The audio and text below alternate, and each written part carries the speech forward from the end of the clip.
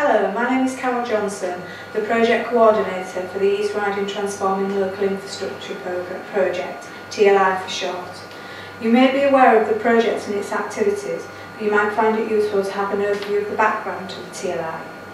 The project was government funded through Cabinet Office, with funds administered and monitored by the Big Lottery. Applications for TLI funding was restricted to infrastructure service providers. Only one bid in each local authority area could be submitted. So the work pre the start of the project involved bringing together interested parties to decide on the project specification and write and submit the bid. HWRCC was designated by interested parties to act as the lead host for the project. The bid was submitted by HWRCC at the end of October 2011. In February 2012, we were advised that the East Riding bid had been successful. Only 1 out of every 3 bids was successful across the country.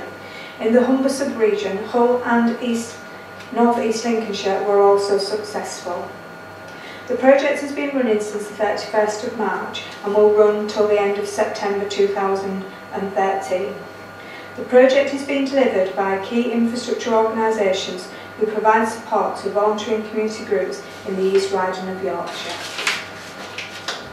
The East Riding TLI is being delivered through a partnership arrangement between the following organisations: Humber and Wolds Rural Community Council, HWRCC, East Riding Voluntary Action Services, AIRVAS, Humber Learning Consortium, HLC, and Community Economic Regeneration Team, CERT.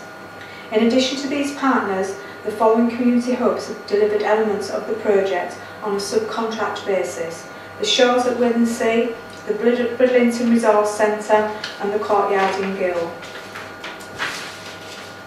The overall aim of the project was to strengthen the leadership of civil society organisations, previously known as voluntary and community sector organisations, and improve their access to high quality, redeveloped support training and volunteer brokerage. Through the TLI project, CSOs would benefit from new partnerships across the sector, which would enable them to improve their commercial focus, enabling them to respond to market challenges. Each of the delivery partners took a lead on a specific outcome of the project, with HWRCC taking the responsibility for contract management, monitoring and evaluation of the project. There was also a corporate social responsibility element that ran through most of the project's outcomes and activities. This involved making or developing better links between the voluntary, public and private sectors. The projects delivered against the following outcomes. Outcome 1 was led by AIRVAS, who have worked in conjunction with the 3 community hubs to deliver this outcome. This involved the redevelopment of the volunteer brokerage service to provide a responsive, locally based service. This has been delivered through the 3 community hubs in Goole, Withensea and Bridlington. The hubs have worked as a subcontractor of the project to deliver the locality-based volunteer brokerage services supported by AIRVAS. The brokerage services match those wishing to volunteer with voluntary groups who require volunteers. They have worked together to gain an accreditation, a volunteer accreditation mark developed by the Leeds CBS, which is based on elements of the Volunteer in England accreditation model. AIRVAS has set up an employee-supported volunteer brokerage scheme. The brokerage provides a service that matches businesses who want to develop partnerships with volunteer groups in their community looking for support. This may be a single project like painting a village hall or provision of a service, but will build a long-term relationship between the voluntary, private and public sectors. In addition, AIRVAS have set up a trustee pool which has involved recruiting of volunteers from the public and private sectors to sit on trustee boards of local voluntary and community groups. Outcome 2 was led by HLC. They have developed a single training and support portal which has streamlined and improved access to the knowledge of training opportunities on offer from the public, private and voluntary sector. The portal provides a single point where anyone wishing to access training can find out what is available from all sectors. It provides voluntary sector organisations with one-to-one diagnostic health checks to identify any areas of training they require. They have worked with voluntary and community groups to develop quality standards within their organisations to improve their efficiency, effectiveness and improve quality of the services they deliver. Delivering a high quality service can enable organisations to generate the much needed funds they need to survive in these turbulent times. Outcome 3 was delivered by CERT, and they were tasked to develop sustainable partnerships between voluntary and community sector and public and private sector to enable VCSOs to make the most of opportunities and respond to marketplace challenges. Outcome 4 was led by HWRCC in partnership with Airbus. It involved a rationalisation programme which amalgamated 2 infrastructure organisations, back office and senior management functions to reduce the core costs for both organisations and enable them to improve and develop new service delivery opportunities. Progress on the outcomes today include the locality-based volunteer brokerages has been set up at the following community hubs: the Courtyard in Goole, the Resource Centre in Bridlington and Shores at Withensea. They are providing a volunteer brokerage service, matching potential volunteers with local opportunities. Opportunities have been advertised and volunteers match. All the 3 of the community hubs have achieved a volunteer accreditation mark. Airbus have set up an employee-supported volunteer brokerage scheme. Brokers have engaged organisations from the private and public sector, matching up local businesses with voluntary groups in their community. Airbus has set up a trustee pool and recruited volunteers from the public and private sector.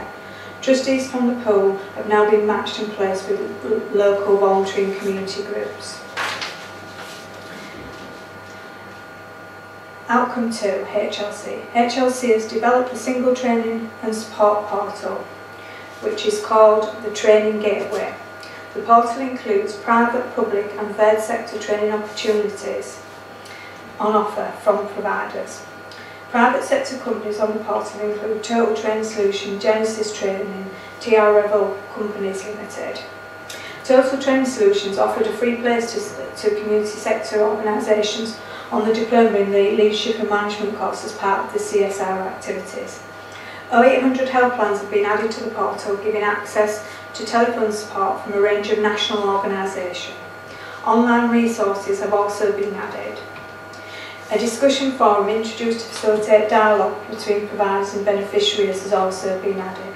To date, 850 courses have been advertised on the portal and there have been 411 viewings of the course finder, 19 access and helplines and 36 training provider sites visited to date. Links to TLI partner organisations' website are also to be found on there. They have also provided 25 voluntary and community sector organisations with one-to-one support or diagnostic health checks to identify areas of training required. They have promoted the benefits to voluntary and community groups of developing quality standards within their organisations to improve their efficiency, effectiveness and improve the quality of services they deliver. Direct support has been given to 3 organisations to enable them to adopt quality systems. Outcome 3 set. The development of the sustainable partnerships between the voluntary and community sector and public and private sector. This involved the establishment of partnerships which are all now well established. During the first quarter, meaningful dialogue with key commissioners and procurement staff in the East Riding of Yorkshire Council took place. As a result of a social value workshop, increased awareness of civil society organisations was achieved. The development of a suite of tools and resources to increase their ability to enter into tendering and procurement processes was produced. Engagement with private sector took place using existing business networks, web seminar, LinkedIn and social media.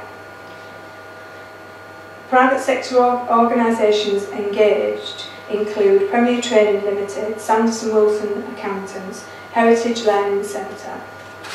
CERT has concentrated its efforts on the development of initial short, sharp opportunities as a means to establish a relationship between the private sector organisations and individual civil society organisations. In light of the current economic climate, the delivery model envisaged has had to be adapted. Many organisations have accessed private and public sector resources that have been made available. As CERT are partners in all 3 TLI projects within the Humber sub-region, they are liaising with neighbouring providers of similar services to avoid duplication and achieve better delivery models. Outcome 4, HWRCC. The rationalisation programme has involved the setting up of a formal partnership arrangement between HWRCC and Airbus. As a result of this agreement, the senior management function for HWRCC and Airbus has been amalgamated, and Penny Brown took over as CEO of both organisations. The new partnership arrangements have resulted in improved service delivery and allowed us to utilise skills and capacity from within both organisations to deliver contractual activities. The amalgamation of the 2 organisations' back office and senior management functions has reduced core function costs for both organisations and will enable improved and new service delivery opportunities in the future. A review of the finance and back office functions was undertaken at HWRCC. The review recommended major changes in the delivery of the finance functions, and this has resulted in the outsourcing of some of these functions and a reduction in the core costs of the organisation. HWRCC has closed its Driffield office, reducing its offices in the East Riding from 2 to 1. Further reduction in core costs have come from the reduction of offices. Airbus have reduced their offices from 2 to 1. The next phase was to identify a suitable property within the East Riding for HWRCC and Airbus to co-locate. 3 areas have been identified as potential sites. This element of the project has proved difficult, but we are still exploring a couple of potential properties. Both boards have committed to co-locate by August 2014, despite the TLI project coming to an end in September 30. HWRCC have, through the process, identified another property within Howden that has reduced significantly our costs, so we will be moving to this property within the next month. I hope this brief overview of the project has given you a flavour of what the project has developed and delivered over the last 18 months. You will be hearing in more detail from some of the partners from the TLI, but if you require any further information, please feel free to contact me. As this is our first virtual conference we have held, I would be grateful if you could complete the online survey so that we can assess if this is an effective model of delivery for conferences in the future. Given the current economic climate in which we are working, which for many groups has meant less resources by way of travel budgets and capacity. Thank you.